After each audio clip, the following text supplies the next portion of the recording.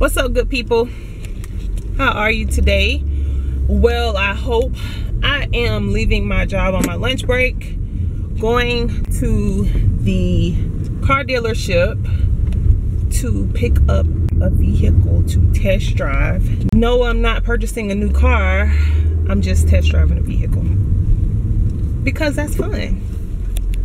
Who doesn't like new cars? A new car smell, right?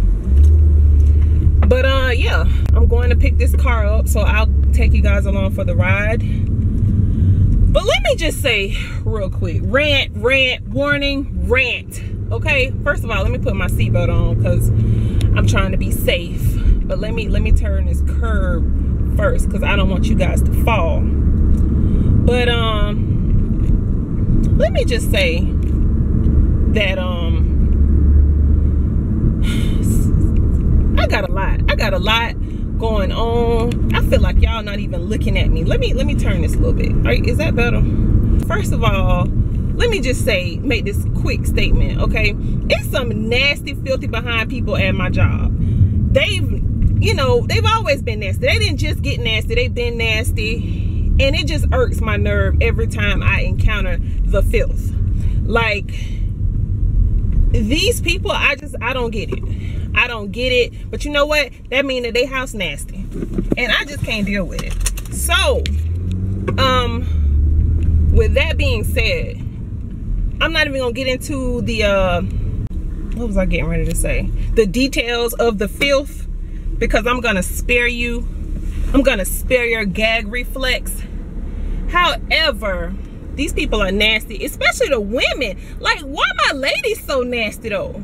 And why you nasty first thing in the morning? Like, you didn't wash your behind before you left the house? All these random smells?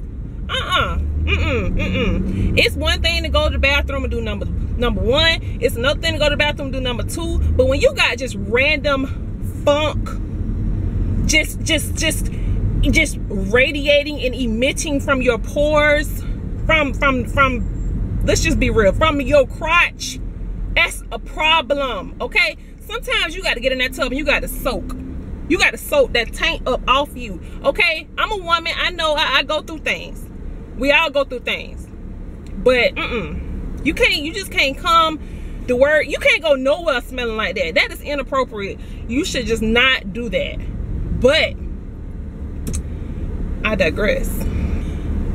Second thing that's bothering me, y'all see I'm out of breath, I'm passionate about this thing. Second thing that's been bothering me is, and it's not really bothersome, should I say, but it kind of gets at me sometimes. You know, obviously I'm on YouTube, and I'm not just a YouTuber. I have lots of channels that I'm subscribed to. I think the last time I looked at it or really paid attention to it, I think it said that I had 96 channels that I was subscribed to. So 96 subscriptions. So anywho, I have recently, in the past, I don't know how long, just really picked up in my commenting. And when I do leave comments, I always try to make them meaningful and a lot of times lighthearted and funny. You know, I'm not one of these people that just comes on to somebody's page and leaves a comment that is, you know, negative or malicious or just, what's the word? Inappropriate. I don't go on people's pages and leave things inappropriate. I try my best to think outside of myself and think how things will affect others, and I just try. That's all I can say is I try. But I left a comment last night on a pretty popular YouTuber's page, and a lot of people felt where I was coming from, a lot. But it always is one or two people that take what you say and kind of twist it a little bit. And don't get me wrong, I'm not at all blaming or pointing the finger at these people that did. I totally got what they were saying, and it did make me think, and I did offer up an apology to the people, the YouTubers that I left a comment on, their page or their site or whatever that I left a comment on, only because I just didn't want them to maybe get the same impression or take things out of context of what I was saying. But and let me back up. Honestly, I feel like, and I know I'm rambling, I know that it's very hard for you guys to really connect the dots of what I'm saying, because you guys don't know what was posted, what the content surrounding the posting was.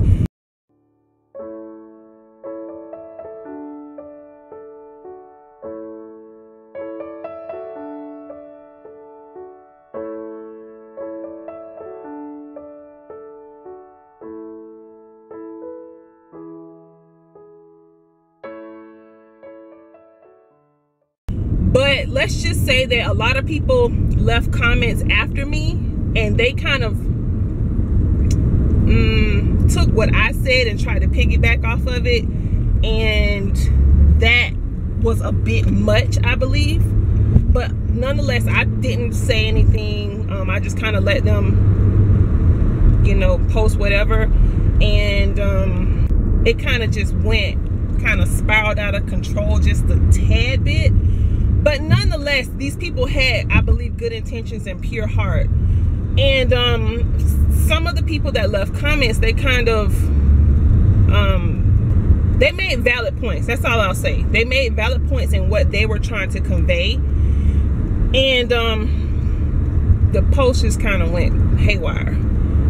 That sums it up. The post went haywire. Let's just leave it at that. However, I'm saying all of this to say this. Really going to consider maybe not posting comments anymore on YouTube, because granted, I know you cannot please everyone, and I'm definitely not out to be a people pleaser. That's just not me and how I'm set up. However, it's just crazy the things that people say and blow up and twist and take out of context, and how people turn things around to try to make you look like you have just, you know, this malicious intent, and you're just cold-hearted, and you're, you know, one way or the other. Like, it's crazy. And these people don't know you from Adam. They're essentially internet bullies. And it's just too much. It's just too much. It's way too much, and it's just way unnecessary. And I'm just to the point where I just don't even really want to deal with it. This is really honestly my first time dealing with something like this. I've seen this happen though on so many channels. It's crazy. Like, people just need to chill out sometimes. They really do. And it's just too much. So that's what I'm considering. But on that note, I am pulling up at the dealership, so I will let you guys see just what we're working with in a few minutes. Hey guys, so I am in the new whip, and this is what it's looking like.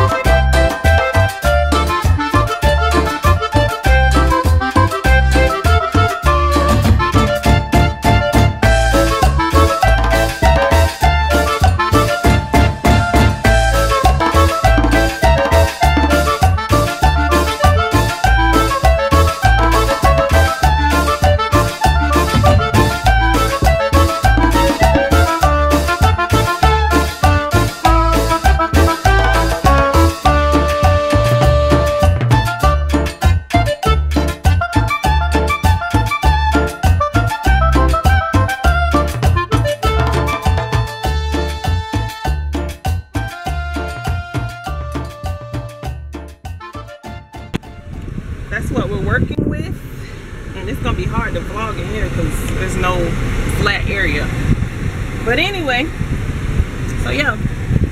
And here comes the guy, Rob. He just moved my car around the back. He's bringing me my keys back. Say hey, Rob. Yeah, it's my car. Oh. Say hey. Hey. That's Rob, hey guys. I'm back. And I just went and picked up my lunch, which was at this Chinese restaurant by my job. First, let me show you my food. And I'm not going to eat this in the car. I just wanted to show it to you guys. Like, I don't know why, but I just had a strong hankering for some shrimp lo mein. Let me say this to all the people that are cashiers. This might sound real petty, okay? If you do not have change, whether it be I don't have any dollars, or I don't have any fives, or I don't have any quarters or whatever, don't just naturally assume that the customer is going to give you whatever is left over. Again, this may sound petty to some people, but to me it matters. Let me decide whether or not I'm going to give you my change. I went in the Chinese restaurant. The lady told me my total was, I forget, just that quick, dog. I think it was like $6 and something, some change. So I try my best to always give as close to exact change as possible. And that's another thing about me that a lot of people don't know. Like, I love to operate in cash. I feel like it's just the best policy. I understand that you have credit cards, and you know, to show that you have good credit, you have to use your credit. And don't get me wrong, I definitely have credit cards, but I feel like you can get in a lot of trouble that way. So my policy is, if I have cash, I'm using cash. And 9 times out of 10 I have cash, because I make it my business to go to the ATM and get me some cash. It's not a hassle for me. For some people that's a hassle. They don't want to go to the ATM, and that's fine. I'm just saying how I operate. And it works. It truly does work.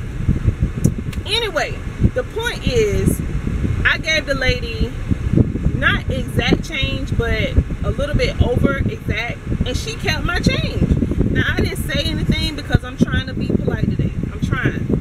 However, don't just naturally assume that the person is willing to give you their change. Like, I feel like that is so rude. If you don't have the change, whether it's pennies, quarters, nickels, dimes, it does not matter. Let that person know, hey, just FYI, I don't have the change to give you, you know, X amount of cents or X amount of dollars back.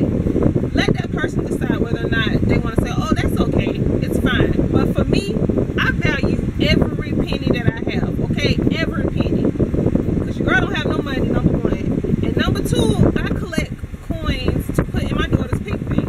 I'm trying to instill slowly, yes, at 8 years old, I'm trying to instill a sense of responsibility, a sense of how to save. You got to start your kids out early.